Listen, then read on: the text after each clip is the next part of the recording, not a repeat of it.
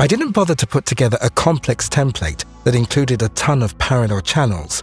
We have the original audio tracks of the project grouped for convenience in categories: drums, bass, guitars, synthesizers, and vocals. For each instrument category, I also set up one or more spatial effects using the Acon Digital Multiply and Verberate basic plugins.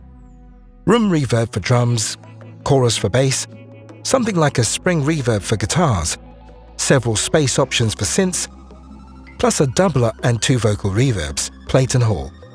You may notice that on some channels I used a combination of Multiply and Verberate Basic. This way I was able to add a pre-delay to the reverb, since this parameter is not available in the free version of Verberate, and the use of the fully functional paid version of Verberate 2 is impossible due to the conditions of our experiment, which I outlined in the previous video. It turns out to be very simple to solve the problem of the missing equalizer in Verberate Basic.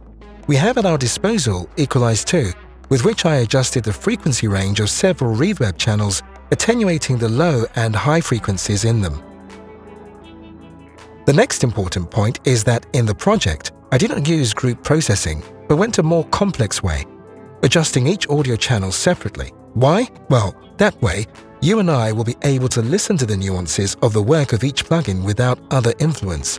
Furthermore, we'll mostly be listening to the project without plugins on the master bus to keep any processing interdependencies to a minimum. The only exception will be the audio track inserts, since each new plugin complements or corrects the sound of the previous one here.